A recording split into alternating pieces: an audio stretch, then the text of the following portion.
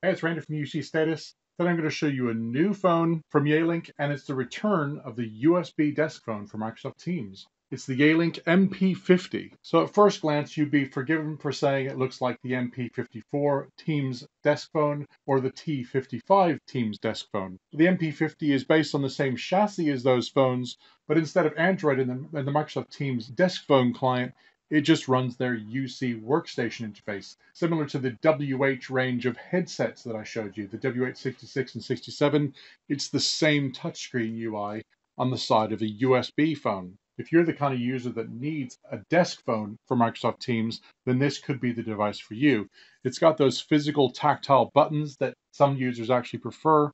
It does also have the touchscreen and some additional features. It's also a bit of a best of both worlds. Being a USB phone, it's directly connected to the Microsoft Teams client the same way that a headset would be, which means you can control the call from either the Teams desktop client or the phone itself. It's actually one and the same experience.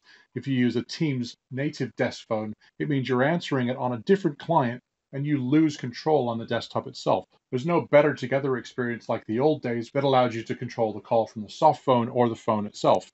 The USB phone is really the only way you can do that, or of course with the headsets. Being from the UC Workstation range means it has similar features to the UC Workstation headsets. Most notably is the built-in Bluetooth, which means you can connect to a Bluetooth headset. It's also got 2 channels, which means you can connect to multiple headsets. It is a USB device, and it draws its power from the mains. So if I swing this round to the side, you'll see that you've actually got 2 USB-A ports on the side.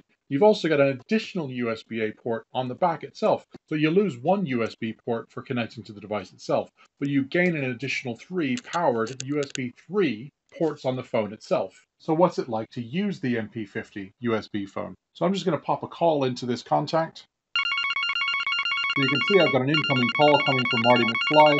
It's got its own ringtone, and if I press answer there. So from here I can pop the call on hold, press mute, get at the dial pad, or press hang up. I've also got a physical dial pad over here, of course.